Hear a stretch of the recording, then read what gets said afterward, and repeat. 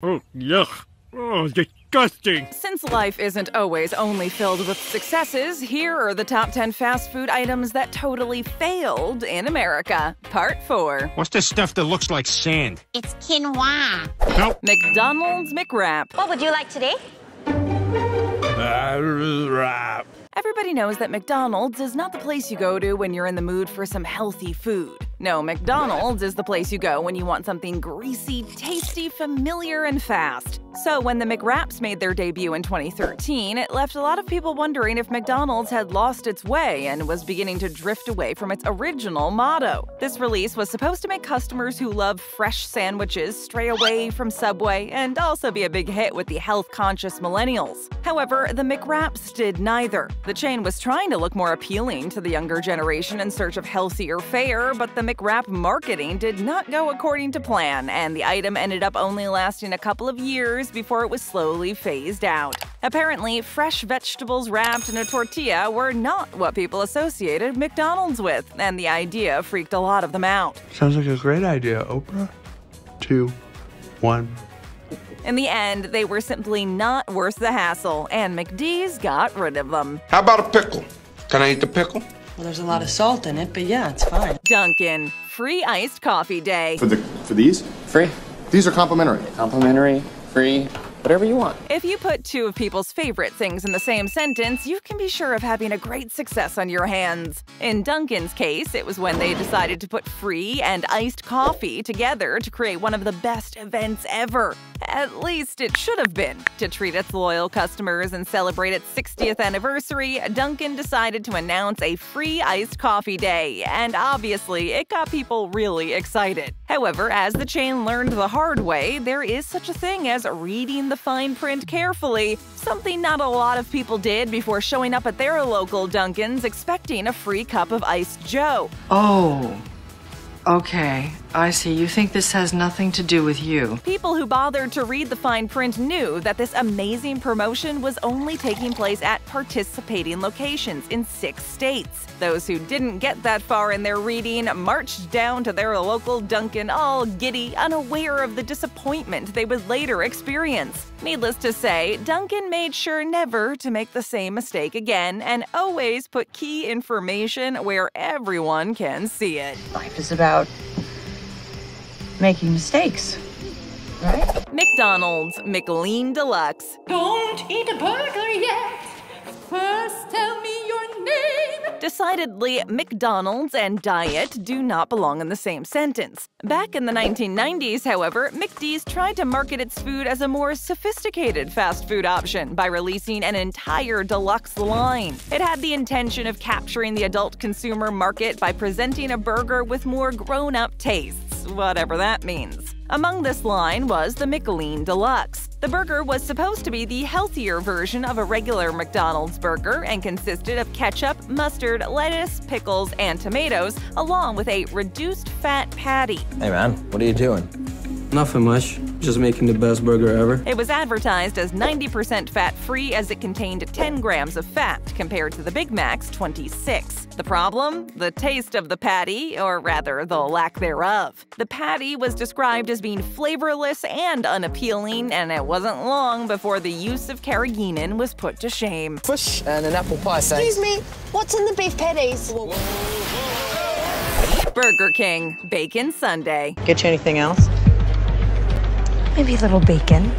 You say bacon and everyone's on board. You say Sundae and oof, you've got yourself a deal. But if you say bacon Sundae, now you've gone too far. It seems like when Burger King decided to come up with its Bacon Sundae in 2012 as part of its new limited edition summer menu, it didn't get the memo of what is acceptable and what isn't. The dessert wasn't anything too complicated, really. It consisted of plain vanilla soft serve along with some chocolate and caramel syrup and some bacon bits sprinkled on top. This Sunday's gonna taste great. Aren't you gonna help me, Gary? Had BK stopped there, it might have been somewhat okay, but no, it took it one step further. The Sundae also featured a giant, thick strip of bacon just sticking out of the cup. That's where people had trouble. Most people admitted that the bacon was useless and would have rather eaten a standard caramel and chocolate sundae. It's not that people didn't like the bacon, it just didn't seem to belong there. Everybody loves bacon, but sometimes certain lines simply cannot be crossed. Too bad. Eat it. This smells like Band-Aid. Taco Bell Waffle Taco. What is this?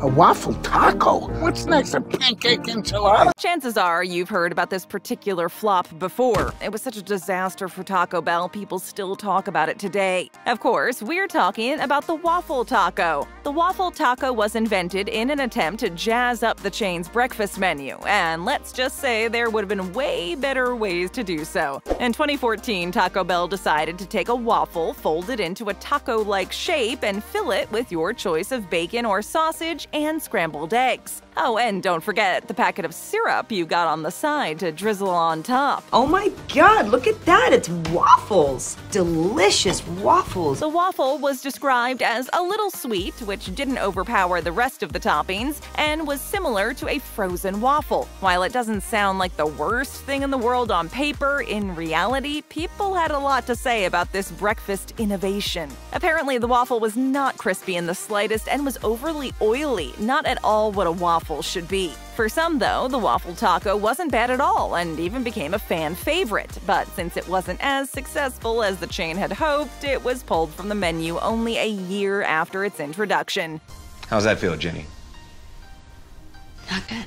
Not good. McDonald's Supersize. Most people call it a gallon, but they call it the regular. Not exactly a food item, but still a pretty notable fast food fail that happened right here. Starting in 1993, McDonald's would offer its customers the possibility to upgrade their already pretty huge meal by supersizing it. The supersize option was available for your soda, leading up to a good 42 ounces, as well as for your French fries for a total of 7 ounces. Even though this offer sounds a little over the top to begin with, it was still acceptable and very common. Well, until it was phased out in 2004. One of the main reasons why the supersize option was removed from the McD's menu was due to the documentary Supersize Me, directed by Morgan Spurlock. Oh, I love Big Mac. The social experiment involved Spurlock eating only McDonald's for 30 days straight to see what effects it would have on his body. After a month of sustaining himself with 3 fast food meals a day and supersizing his meal whenever he was offered, the results were rather scary and unsettling. His impressive weight gain and psychological repercussions had a lot of people worried. This put a spotlight of bad publicity on McDonald's. No matter what pushed the chain to take this step, the important part is the Supersize Me option is no longer available. You want to dip-a-size your meal for a quarter more? Want me to punch-a-size your face for free? In-N-Out, 100 by 100. I bet you can't eat a Krabby Double Deluxe in one bite. When it comes to food challenges, most people are always down, no matter what it implies. And since cheesy burgers are one of the best ways to treat yourself, a burger challenge shouldn't be too scary, right? At In-N-Out, every burger is cooked fresh to order and tailored to fit your preferences and appetite. You can get the regular cheeseburger with only 1 patty, or you can spice things up and add an extra patty, or 2, or apparently 99. You can't eat that! Huh, what do you know? There's more nutritional value in the toy than the food. Technically, the chain offers the 3x3, which includes 3 beef patties and 3 slices of cheese, along with the 4x4. Those are the official and highest meat-to-cheese ratios that can be found on the menu. But if you're feeling a little more adventurous and want to test the limits of your stomach, you can pretty much get as many patties as you want. And for a while, you could even get a burger with as many as 100 beef patties and 100 slices of cheese. The 100 by 100. If you think this doesn't sound all that legit today, you would be right. You guys know the rules? You got 5 minutes. Half-eaten weenies don't count. May the best man win. Ready? Burger King Halloween Whopper. Quack, quack. Oh, my little ducky. Burger King is no stranger to adding some colorful touches to their Whoppers, especially around Halloween. Over the years, we've pretty much seen every color of the rainbow, from red to green to translucent white. Halloween is a pretty spooky time to go to Burger King. Back in 2015, BK was looking to scare up even more sales during the holiday and released its Halloween Whopper, which was the definition of a dark burger. It featured all the regular Whopper toppings, only they were all between tinted black buns and came with A1 steak sauce. You happen to have any A1 sauce? Yeah. My hula. We appreciate the effort, but maybe Burger King should steer clear of colored buns for a while. I declare this extreme burger the winner. Homer, you've created a Whopper! Pizza Hut, flavor of now. I'll order a pizza. The usual? The usual? Pizza is one of the foods in life that just seems timeless. We will probably, and hopefully, never get tired of the good old toppings, sauce, and crust, as they are simply ingrained in our culture. As Pizza Hut began playing with the winning recipe back in 2014, it soon realized the importance of classics. The Flavor of Now menu was another attempt by a chain to attract hungry millennial customers by featuring innovative pizza toppings. The line had 5 new toppings, which included premium salami, sliced banana peppers, classic meatballs, fresh spinach, and even Peruvian cherry peppers. But that's not all. It also had 8 all-new crust flavors like honey sriracha, salted pretzel, and fiery red pepper to make sure your pizza had fancy flavors going all the way to the edge. Yes, and yes. Yes. While on the surface it sounds like a genius idea that should be an immediate success, it's not exactly clear what happened. Pizza Hut was just trying to become elite and look more sophisticated, but the idea just ended up blowing up instead. You can talk. Dairy Queen Moo Latte. It's happening. DQ heard our call. Even though this particular item is still on the menu today, it doesn't mean that it doesn't qualify as a total fast food failure. As a way of competing with the Starbucks craze, in 2004, Dairy Queen decided to offer its very own blended coffee called the Moo Latte. The mixture of coffee and ice cream was an instant hit, and people seemed to get on board with the idea pretty quickly. Count me in! Well, at least until the word got around that the name of the beverage wasn't exactly appropriate. The word mulatto, which is derived from the Spanish word for mule, is considered a slur, which left many people wondering whether or not DQ was aware of its mistake. That was awesome. We're always open 24/7. Just tap or click for another great video, hit that subscribe button, and ring that bell. And hey, leave us a comment.